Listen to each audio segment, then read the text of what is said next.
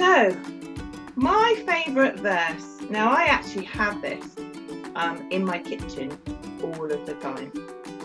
So this is a verse that's from Philippians, and it's chapter 4, and it's verses 6 to 7. And it says, "Don't worry about anything, but in all your prayers, ask God for what you need.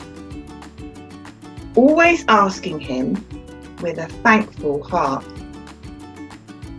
And God's peace, which is far beyond human understanding, will keep your heart and your mind safe in union with Christ Jesus." So I love this verse because not only is it saying don't worry, but it's actually saying that you can give your worries to God and He will give you peace. So I love it because whenever I'm worried about anything, I think about this verse and I kind of know that it's great because I can give all the bad stuff to God and get all the good stuff back.